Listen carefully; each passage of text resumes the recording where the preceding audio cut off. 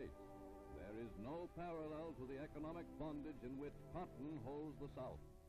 Victims of its one-crop system are the 5.5 million white folk, 3 million Negroes, tenant farmers, sharecroppers, laborers, who own no land themselves, farm 60% of the South's 27 million acres of cotton. Victims, too, and completely dependent on the cotton belt's one source of income, are the planter landlords. I know times are hard, and I know conditions are far from perfect. But it's the system that's all wrong. It's been handed down to us through generations. It can't be corrected overnight. You don't think I'm getting rich, do you? No, sir.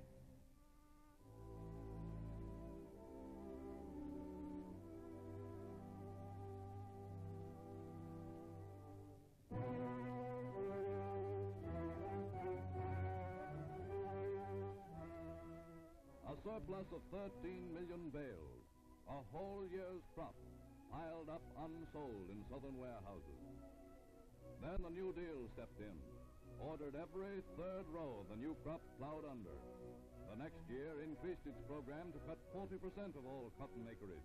990,000 men and women were let off the land. Vast sums were paid out in benefits. But some of the sharecroppers failed to receive their part of the government's benefit checks. And their protests reverberate in Washington's Department of Agriculture, where 3 officials are fired, among them Councilor Gardner Jackson of the AAA. Well, one of the reasons we were fired is because Jerome Frank, Lee Pressman, and some of the rest of it tried to see to it that these sharecroppers got something approaching a square deal. What percentage of the sharecroppers do you figure got gypped? Well, in darn near half the cases, maybe more, the sharecroppers didn't get a nickel of the benefit payment. The landlords pocketed them all. But actually, back of it is politics. It would be political suicide to go against the planters. They're the Democrats who have the real power in the Cotton South.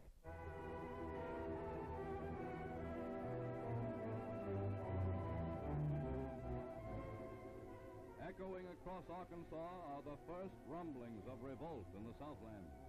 But, Paul, you've been sharecropping all your life, and you ain't got a thing to show for it. We can't live on 75 cents a day. I'd like for any plan in the state to show me where we can.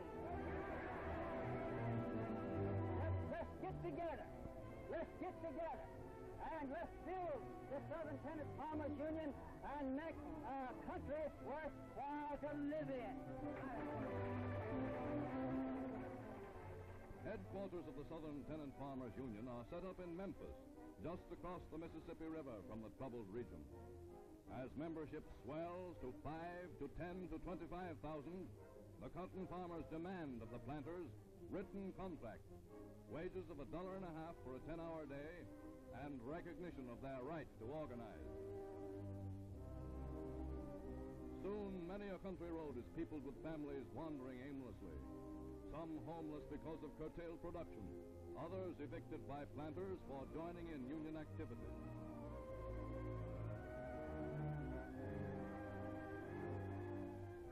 Then the union calls its members to unite for the cotton field's first strike. Let them throw us in jail if they want to. We'll fill every jail in Arkansas.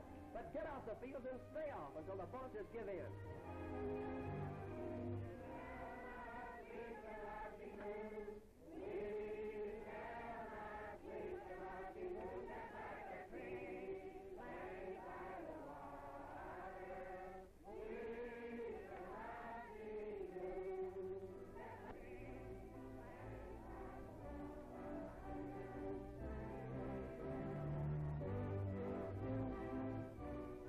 Faced with the prospect of ruined crops, the Arkansas planters close ranks. Well, if they ain't got sense enough to know that this union business is just going to make things worse, we got to teach them.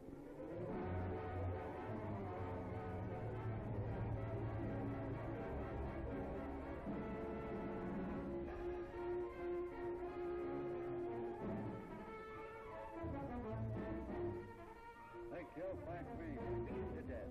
The boss has got another one. Kill him.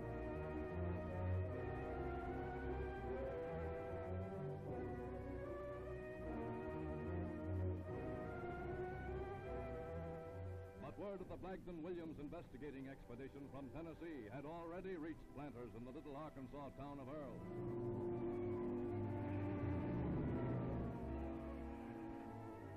What do you men want? All right, brother. Get going. Right on down the highway. Yeah, this'll do.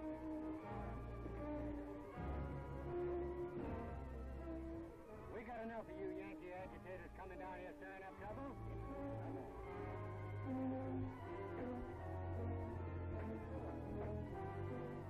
All right, come on out. You're next, sister. My, you're brave men, aren't you? Next day, the violent end of the Blagden-Williams attempted investigation brings into sharp focus for the entire nation eastern Arkansas's planter-cropper trouble. From Arkansas's capital at Little Rock, Governor Marion Futrell speaks out in defense of the planters. I deny that there's any peonage in Arkansas.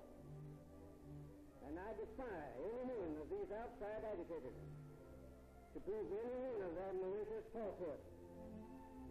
Observers agree with Arkansas's governor that it is not the planter who is at fault in the Southland, but the one-crop system, which has both planter and cropper in peonage. Gone are the days when U.S. cotton dominated the world's supply, for foreign countries stepped up production and took U.S. markets, while U.S. planters were being forced to curtail their crops. Gone, too, are King Cotton's traditional boundaries, where Southern wealth was born. Today, 1/3 of all U.S. cotton grows in the new, fertile stretches of Texas and Oklahoma, where large-scale industrialized farming can produce cotton 40% cheaper than in the Old South.